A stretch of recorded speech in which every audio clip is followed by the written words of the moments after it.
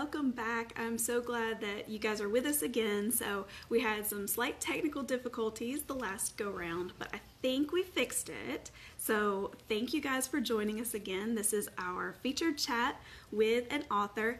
Yay! Hi, Julie. I'm going to try to invite you again. Let's see if it works this time. All right. Bye. Let's see if it works. Yay! We did it! Hi, I know. So funny. Oh, I was trying to use my laptop, and but here we are. Now we're on the phone. Yay! And I didn't even think about that. I should have thought to say something about that before, but you know what? We're here now, and it's all good. Okay, great to see you. You too. You too. Thank you so much for joining me. So I told everyone in the last little bitty video, but I'm going to restate it here, that Julie Mayerson Brown is our featured author for this week in the 2021 Summer Reading Challenge. And she has written a delightful series, the Clearwater series, that she's going to tell you guys more about. And she will be giving away an autographed copy of Long Road Home. Long Dance. Long Dance. Oh, thank you. That's okay. You got that. You just have because that's where there's a road as well. There it is. We've got a dance. We've got a road. We've got a trail. We've got all kinds. That's the best. Well, why don't you just go ahead and introduce everybody to yourself and tell us a little bit about your books. Okay, thank you. And again, thank you for inviting me to be with you on your challenge this summer. I'm the author of the Clearwater series. The first book in the series is Long Dance Home. I've got two covers. One is what we kind of, it's an evergreen cover, meaning it doesn't say Christmas, but my marketing team said, Julie, you've got to make it a holiday cover. So I have this lovely new cover, and so you might see it in either version. And this is the first book in the series. And the second book is Road to Somewhere. That's where I got Road. and then the third, which just came out at the end of last year, is The Lonely Sommelier. And what links all these books is the town of Clearwater. It's kind of, if you've ever watched Gilmore Girls, it's sort of like a Stars Hollow, but on the West Coast and in California wine country. And the way I have formulated this series is that each book has a single protagonist, a woman's journey. The romantic elements are a subplot. The main plot is the woman's character arc as she starts in one place and has to evolve and change and grow and ends up in another place at the end.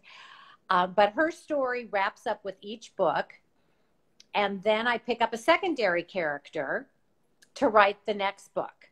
So if you, by any chance, have read Long Dance Home, her funny, fun sidekick is Patty.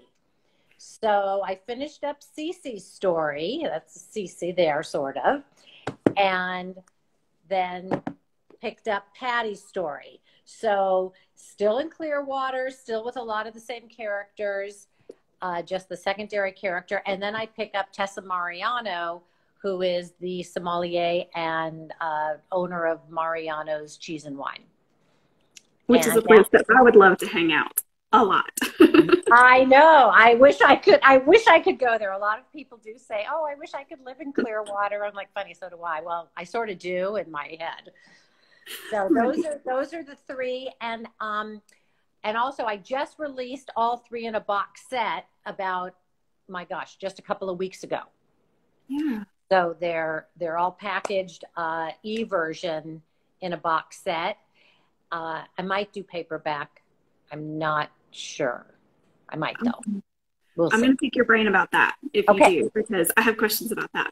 Okay. So don't you have, isn't there a special that you have going on right now on one of your books? Yes, right now, because it is Christmas in July, and I posted about it on my reader page and in my newsletter, but Christmas in July is a thing, and the history of it is long, and actually, I'm not going to say boring, it's actually rather interesting. But the idea of Christmas in July is that people who live in the southern hemisphere of the earth are in winter right now. And so if it's cool and snowy, they celebrate Christmas in July as sort of just a series of events, so they can have their white Christmas. Mm-hmm. So now we're boiling here in California. We celebrate Christmas in July with sales and specials and fun things. So right now let's see, I think it ends, what is today? The 9th? It was the 9th. Mm-hmm. I think today might be the last day that Long Dance Home is a 99-cent download. So it's on a Kindle countdown for 99 cents. And when the countdown's over, which it's either midnight tonight or maybe midnight tomorrow night, only 99 cents. So awesome. And for anybody who is in Kindle Unlimited and likes that, your books are all in there. All in Kindle Unlimited, which is a subscription service, flat fee. And I gain a lot of readers in Kindle Unlimited because it's just so easy. They usually plow through the whole series. So, and that's free with your subscription. Perfect. Well, yay. So perfect timing for this. So I have another question for you. What is the most interesting thing a reader has ever said to you? Ooh, let me think on that. I've had a few interesting things said to me. One reader who happened to be a man said something a little suggestive, which like, oh, now I know the kind of guy you like, which I thought was like, oh, because I don't have too many male readers. But so that was interesting. And one of the things that I hear somewhat regularly from people who know me and they know my voice and they know how I speak and how much I speak, and several of my friends have said, I can hear you telling me your story. So when they read my books or my essays, they hear me speaking, which I took that as a compliment. I thought it was really lovely and heartwarming that just the way I am kind of resonates in my writing.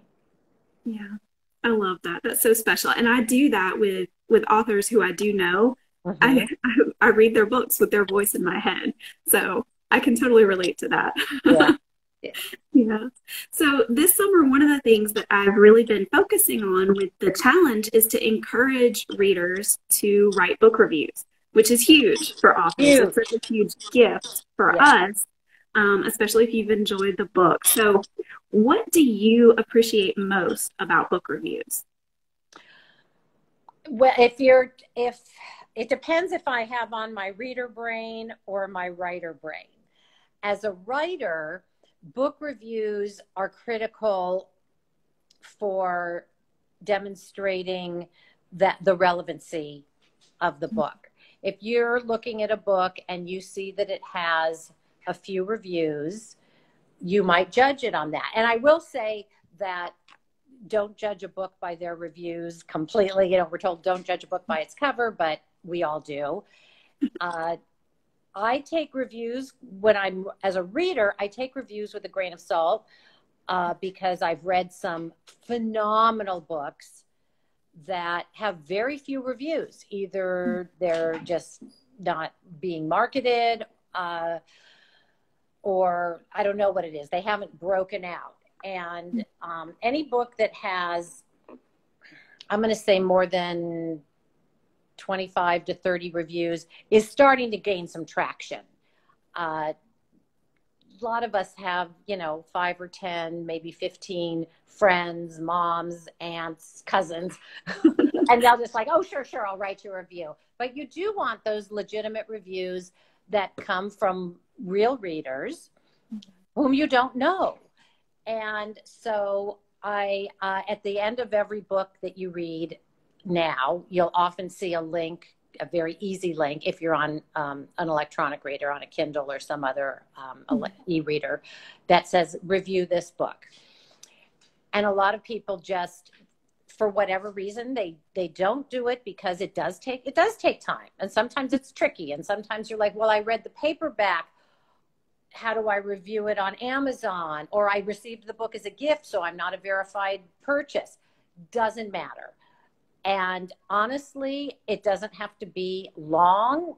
It just, you give your stars, whether it's 4 or 5 or 3, and say something about what you loved about the stories. I bonded with this character. I loved the town. Some of my best reviews talk about Clearwater and how my readers love to return to the town, and or they talk about the character development.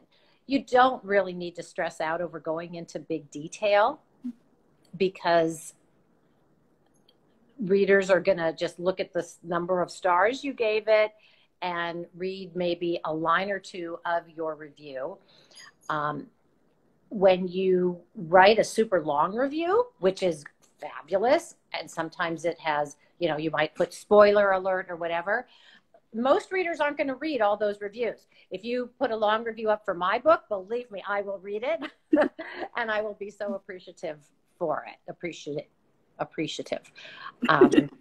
Anyway, please do write reviews, whether they're on Goodreads or Amazon or Barnes and Noble, wherever you hang out with your bookish friends. And even if a book did not appeal to you, you could probably give it at least 3 stars and find something you liked. Mm-hmm. If you hated a book, you're more than welcome to read it.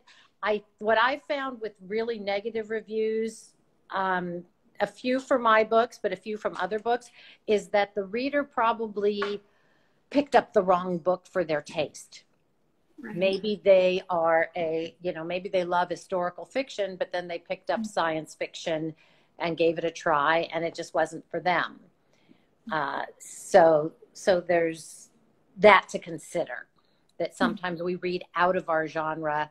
And I mean, that happens to me. I'll read something that's not my typical genre and not be that into it, but I can always find something, either the writing is good or something. I can always find something good to say about it. Along those lines, and then I'll wrap this one up, is that for what I love about Amazon is the sneak peek. So you see a cover. Ooh, I like that cover. You read the little blurb. Oh, that sounds good. Then they give you 3, 4, 5 chapters. If you're not into it or interested after 5 chapters, then I'd say don't waste your money or your time. That's how I do it. If I read a lot of samples, and if after 5 chapters I'm not invested enough, I will move on. So that's what. That is super helpful for readers, because, even if it is a genre that you enjoy or are familiar with, there's so many different voices and different ways of writing, and they may not all resonate with the same readers. So, exactly. Yeah, that's a great tip. Sometimes you will love, an author might have written 2, 3, 4 books, and you love them all, and you're like, you just jump in, and then I've seen this in reviews numerous times where somebody is like, oh my gosh, I loved so-and-so's first 3 books. This one just didn't do it for me. So, that happens. That happens. But the sample will help you weed through the thousands and thousands of books that are out there for you to choose from. Millions, actually. Yeah. It's crazy how many books. It gets a little overwhelming. A lot. Yeah. Yes. Those are all such great tips. And I love that you shared all those with us, because book reviews are super important for authors. Really and they're also super helpful for readers. And so if you are an active reader, and, if you would just take a little bit of time to leave reviews, it'll help other readers as well.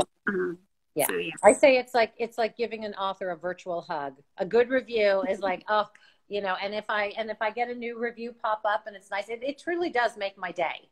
Yeah. It really is wonderful to get that support and gratification. And along with those reviews, your word of mouth, I say read, review, and recommend. To recommend books to your friends, bring them to your book club. That's a wonderful way to share your joy of reading. Yeah. And that's a big part of this summer reading challenge every summer, and something that I try to do throughout the year on my pages is just encourage readers to recommend books that they really enjoy, because that's where I get the majority of my recommendations. You know, if I've got a huge, which of course I do have a huge to be read list Yeah. sitting there, I'm going to go down the pile to the one that several of my friends have said, oh, yeah, it was great. Because I know them and I know that if they liked it, I'm probably going to like it Yeah. more too. Yeah. That's how my book club functions. If somebody in my book club has read, you know, we read the book, we read once a month or every other month, but then also people bring other books that they just recommend. And I pick up, I'd say the majority of my books come from my reading friends, from their recommendations, and from my writing friends whose books I always try to read. Yeah, that's a huge thing too. Yeah. So on that note, what are you currently reading? Oh, I'm currently reading, well, I'll show you. This is I got this actually. This is from, can you see it? It's sort of reflecting off the, we begin at the end. I have only just started it. It was recommended by somebody in my book group. I've only read the, you know, the blurb and the first few chapters. So I can't yet tell you if I'm into it or not.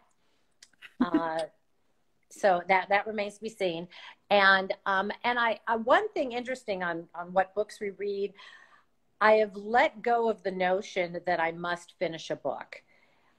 Reading time, I consider my reading time rather, it's, you know, we don't have a lot of time to read and relax. So I generally read at night. And if I'm not into a book, I'm going to fall asleep. Right. And a secret between you and me and all of the people listening is I love to read in the bathtub. I love to draw a bath. I have that little, you know, thing that you put, and I have my book there. I have fallen asleep in the bathtub reading a book. It's happened. It's happened. And I've even dropped a book a time or two. Oh no. But I think that's also something that it's kind of liberating when we say to ourselves, we don't have to finish a book that we're not enjoying. So, and on occasion that will happen, and I will let a book go with zero guilt. Yeah. And that's a good mindset shift to have. It's important. Yes. Yes. It's like getting a meal, and it's like, you know, it's okay, but I don't love it. It's like, I'm moving on. I'm going to eat something else. I'm moving on to dessert. There we go. We should always be able to move on to dessert, especially if it's the sticky buns from your town's bakery. And I've tried to make them. So if you've yet to read Long Dance Home or the series, there's a bakery called Nutmegs, and their signature item is a pecan sticky bun. And I actually really do enjoy baking. I'm a good baker, not a great baker. Pretty good. But I've tried a few sticky bun recipes, and they're hard. If you want to make sticky bun dough from scratch, don't buy the Pepperidge Farm or whatever. So that's the next baking challenge I have, is to try and create the sticky buns from Nutmegs. But I've read a few baking blogs, and that refrigerator dough, I think Pepperidge Farm makes it. I'm not sure, but it's very good. So I might cheat and do that. That's good to know. So one thing you could do, and this is just a suggestion, and it came to mind because I did this with my novel. We had a little cook-off for chicken and dumplings, because one of my characters, like, she was known for her chicken and dumplings. And so we had this big cook-off at my church, and you bring your best chicken and dumplings, and we're going to award whoever is the one who bakes closest to Mama Mabel's chicken and dumplings. Oh my God. And so we had all these different chicken dumplings, which was great because I got to be one of the judges and taste it. I'm and sure I got to you like did. it. Yeah.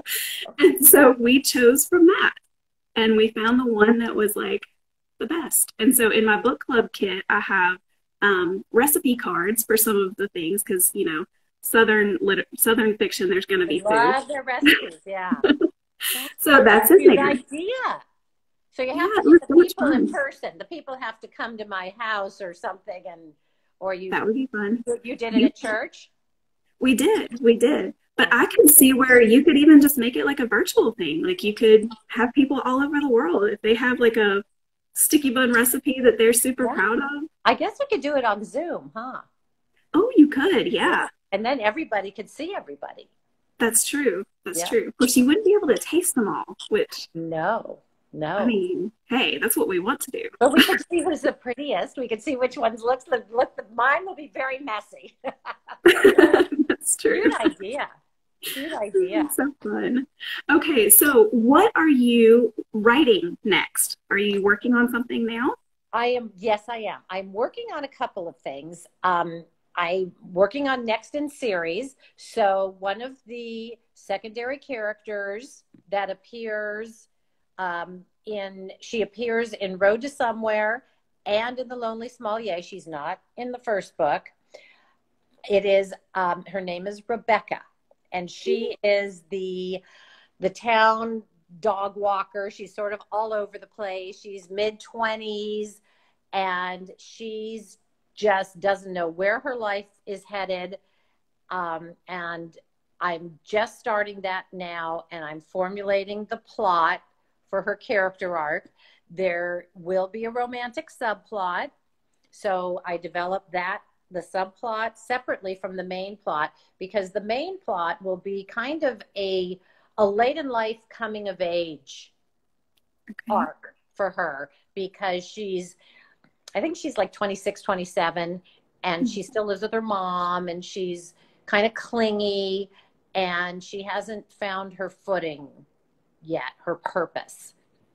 So, which is a very common journey in women's fiction, is finding the greater purpose.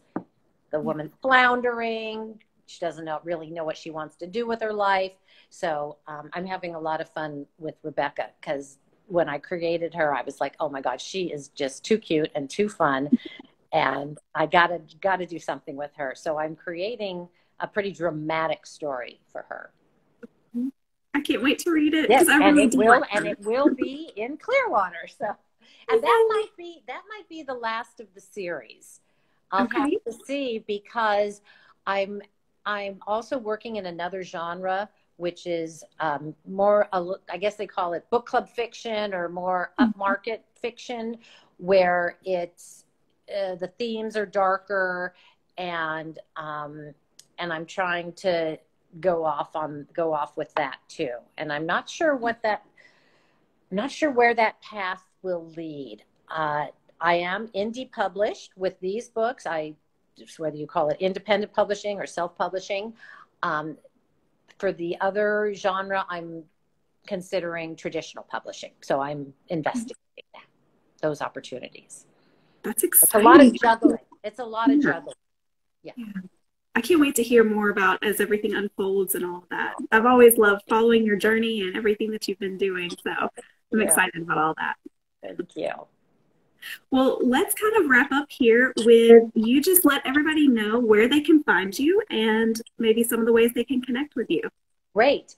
So and I think you linked all of my social media in your page and on your Instagram.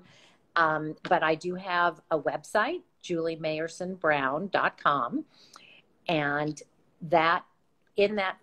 there's a link there to subscribe to my newsletter. I send out a newsletter probably 2 to 3 times a month.